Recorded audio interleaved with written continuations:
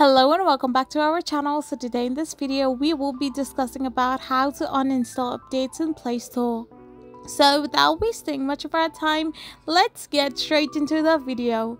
So to uninstall updates in Play Store, all you need to do is simply tap open your settings option. So once you tap on settings, you need to scroll down to the app section.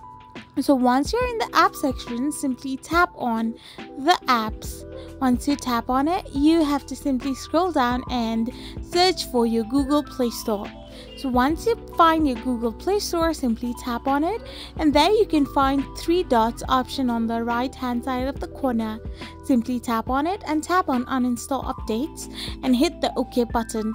Once you do this, the app will reset into your factory version of the app and it will uninstall all the updates of Google Play Store.